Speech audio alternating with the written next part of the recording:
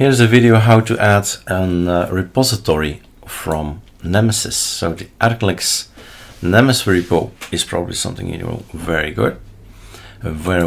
Well, many videos about it. The Nemesis repo has been updated. What if you wanted to keep track of what's on there, right?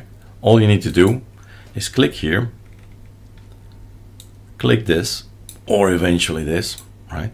Copy it, then open up Super Shift Enter in my case, computer file system, etc. Start typing pacman.conf, enter.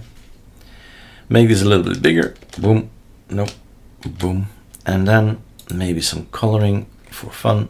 Nope, we can't, not now. And then we have here, down here, this is where I would put it, before Celtic AOR. I would put Nemesis repo in there, and it should say never, and it does say never in the website, right? We're stopping with keys. They're mine, just one person putting everything on there, so sure. That's it. That's how you add the Nemesis repo. Put it before Celtic AOR, because if there are things in here that I don't like, I'll put it on my own and it overrules it. It goes from top to bottom, it finds something, it's going to use this one rather than this one. All right. How to check it? Well, type update. And you get this Nemesis repo in. And that's it. All right.